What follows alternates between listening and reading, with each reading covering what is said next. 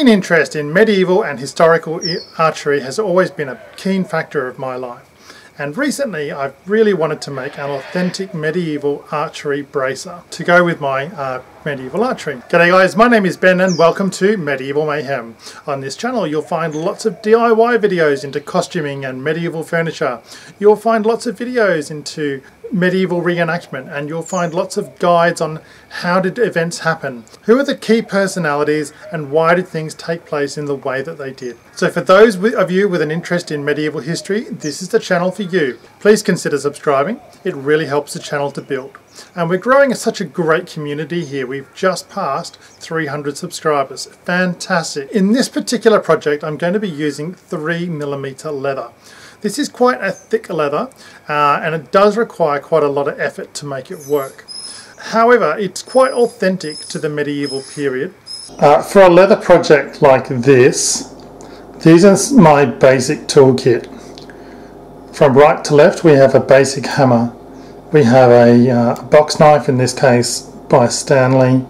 I have a punch for punching holes with.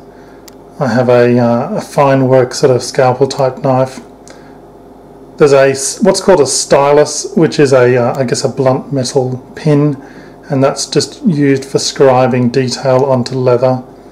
I have a leather beveler. I have a needle and some waxed thread. Because it's waxed thread, I'll then use a lighter just to seal the ends. Obviously a ruler of some description or a straight edge. I also have a tool to mark out edges from the side. I also have leather dye and then also a sealer. So if you're going to dye the leather, then it's important to seal it, and what that does is protect it from UV light and also I guess just rain and stuff like that as well. Otherwise the dye will fade. And then I have some sponges to apply both the dye and also the sealer.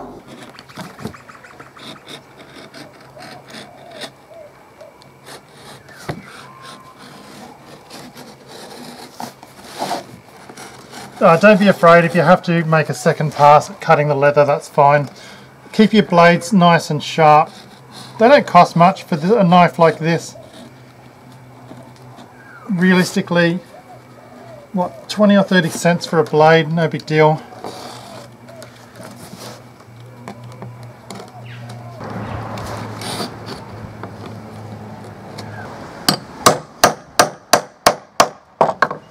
Simplest way to tie a knot is to wrap it around your finger twice, roll it down, righto, and there we have a knot.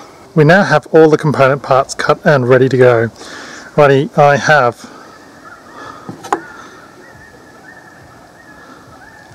the archery bracer cut out of 3mm leather. I have the piece to hold the buckle. I have the strap. I'm actually going to apply a liner to this. This is made out of 1.8mm leather. This is not necessarily historically accurate. Medieval ones were not lined, but I find it slightly more comfortable. Please note the length of the strap. Medieval archery braces were worn on top of a doublet. Not everyone does that these days, clearly, so you may need to, if you're going to follow this kind of idea, you might want to adjust that for yourself. And over here we have a brass buckle. Right, the first thing I'm going to do is put the straps onto the main piece. I don't use rivets, I prefer to sew. So we're going to punch 2 rows of holes. 1 row won't work sufficiently, but 2 will. I've seen some people using stitching ponies and all sorts. I don't think it's necessary at all. The simplest way to do this, I find, is first of all to place a stitch through the leather like so, rightio.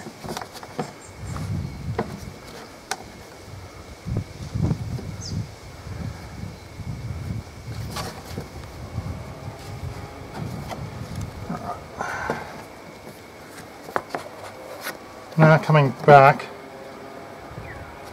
now Now as I stitch around,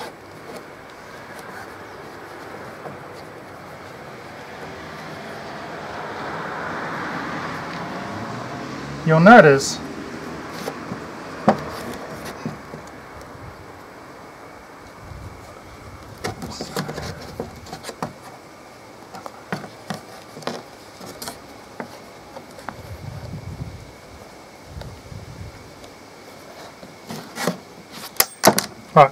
that we're leaving some gaps here. So what I do is stitch around once in one direction and then go back around the other way. This is called a double saddle method. It's incredibly strong, far stronger than it probably needs to be, but it's exceptionally strong for this kind of application. And now we have a nice continuous row of stitches. Alrighty, stitching is now complete. I'm pretty happy with that. Now the next thing I'm going to do is put the buckle on. Here's our buckle. I've already marked out where it's going to go. So what I'm going to simply do is use a hole punch, punch 2 holes, and then connect the holes with a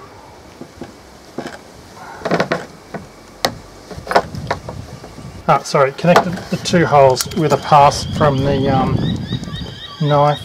That will go like so. I'm going to need 2 rows of stitching.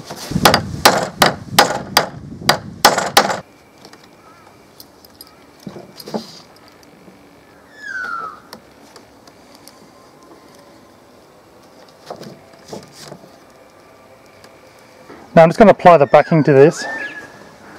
You don't need to, it's not historically accurate, but you can do, it makes it more comfortable. So the first part of this process is just to evenly wet the leather. Give that a couple of minutes for the leather to dry slightly. And then I'm going to use this tool. This is actually an engineer's scribe that I got from a hardware store, but perfect for the job. And what we're going to do is we're just going to indent around the, as you can see, it's already drying off. What we're doing is marking in where the straps are, so that there's a reference point. I'm just going to apply a little bit of white glue between the 2 layers. You don't need much. You just need an even coat. It's going to get stitched down anyway. So this really just helps in that process.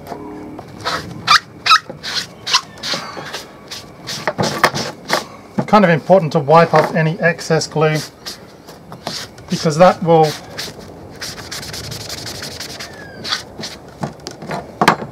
inhibit the process of tooling the leather as we go. Alright, we're going to leave that to dry for. Alrighty, so now we're basically finished. The buckle's on, the lining's on, the stitching's all completed. There's really only 2 things left to do. One is we're going to just do a pass a bevel over the outside of it, and that's just going to smooth down the edges. And the second thing we're going to do is just do a little bit of tooling.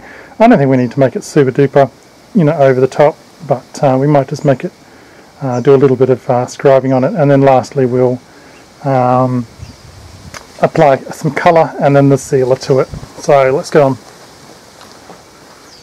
So the glue is still technically curing, and that's fine. It's as I say, it's stitched. I like using a beveler on all of my leather products, and the reason that I do that, I think not only does it give it a much better finish,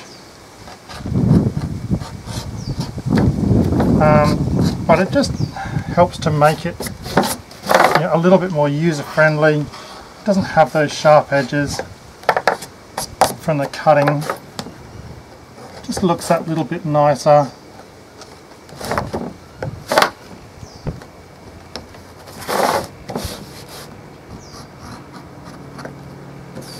I'll be doing a video fairly shortly on the actual leather bevelers that I use. This is, you can take 2 or 3 passes with a leather beveler if you need to. Just depends on the thickness of the leather and so on. Otherwise, I think it helps give it that little bit more of a finished look as well. Righto, now we need to get some tooling done.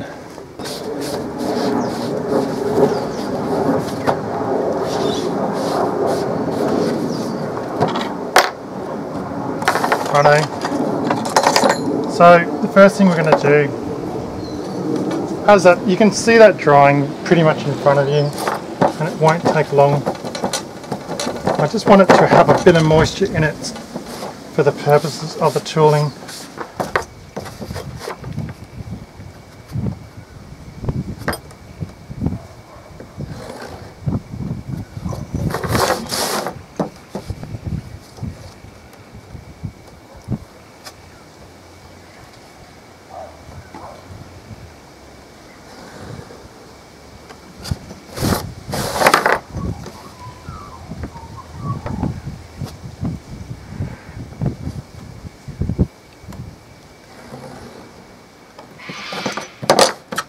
Right, we're just keeping this real simple. I'm using a Celtic weave wheel, which I've had for a few years.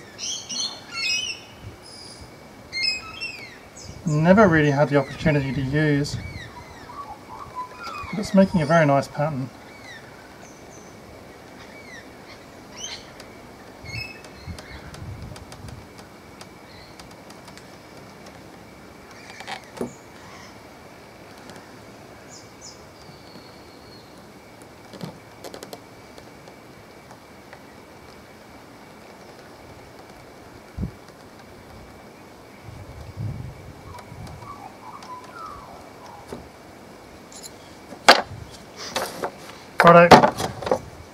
I don't think it needs a lot more than that.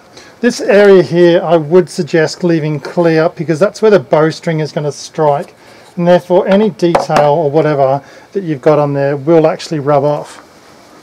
Alright, we're just going to apply a nice light brown dye to this.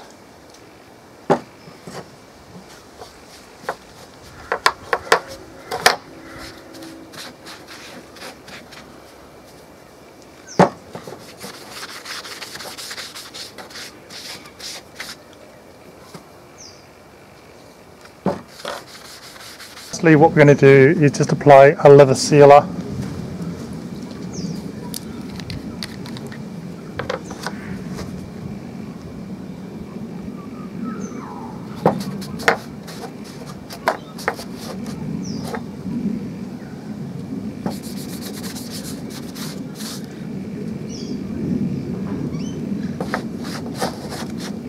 Just the last little bits are drying off, but I'm really happy with this. This has come out really well. And this is going to work super. Really nice finish to it, just drying off just a little bit. Okay guys, I really hope you enjoyed the video. Please like, subscribe and share, and I'll catch you in my next video.